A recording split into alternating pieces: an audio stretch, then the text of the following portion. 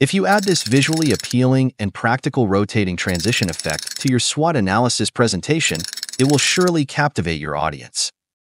This effect is fun and very simple to create. Let's create it together. First, let's create a rounded hexagon shape. Since it's not a default shape, we need to combine other shapes to create a rounded hexagon. Insert a rounded rectangle. Duplicate it twice. Rotate the second rectangle by 60 degrees and the third one by 120 degrees. Then select all three rectangles. Under Arrange, choose Align. Align the shapes both horizontally and vertically. The three rectangles should overlap. Adjust the heights of the rectangles to make the edges smooth. Note that this process may need to be repeated several times to achieve a good rounded hexagon effect. Once adjusted, select the shape. Under Shape Format, choose Merge Shapes. Select the Union option. This combines the three shapes into a rounded hexagon. Adjust the angles of the hexagon, then copy it, shrink its size, and place it in the middle of the larger hexagon. The shape is now created. Let's set it aside for now and continue. Next, let's set the background. Insert the image you've prepared, cut it to the clipboard by pressing Ctrl+X. Right-click, set as the background of the slide. Choose Picture or Texture Fill, select Clipboard. This sets the background to the image you've prepared. To give the image more texture, let's add a gradient mask. Insert a rectangle, set it as a gradient fill. By default, it has 4 stops. Remove the middle 2 stops. Set the angle to 0 degrees. Choose black for both stops, 100% transparency on the left and 40% on the right. Set it to no outline.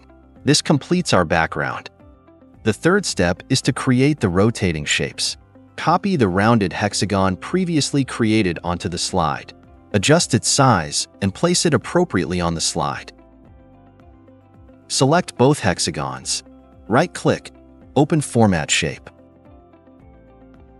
Choose Slide Background Fill and No Outline Border.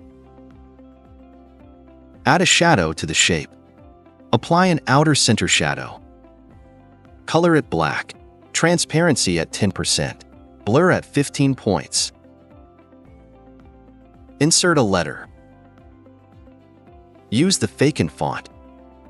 Modify its size and position. Choose white color with 10% transparency. Add a shadow effect to the letter. This completes the title. Next, duplicate this slide. Insert the second prepared image. Cut it. Modify the slide background by selecting Picture or Texture Fill, then choose Clipboard. The background is now set. Rotate the rounded hexagons. Rotate the large hexagon counterclockwise by 90 degrees and the small hexagon clockwise by 90 degrees. Modify the letter. Adjust the positioning. Add a Morph Effect to the second slide. You will see the rounded rectangle rotating in different directions.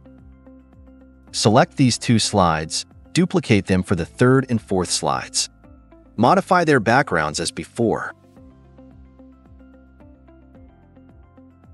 Then adjust the letters. Note that we do not need to rotate the shapes again, as there is already an angle difference between the pages.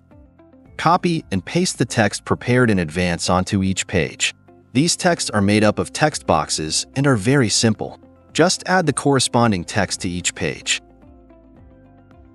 Finally, add a Morph Effect to the last 3 pages.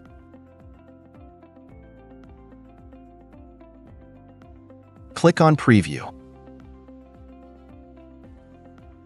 This completes the creation of an attractive and practical rotating transition effect. I am Dream. If you like this effect, please try it out yourself. Feel free to subscribe to my channel.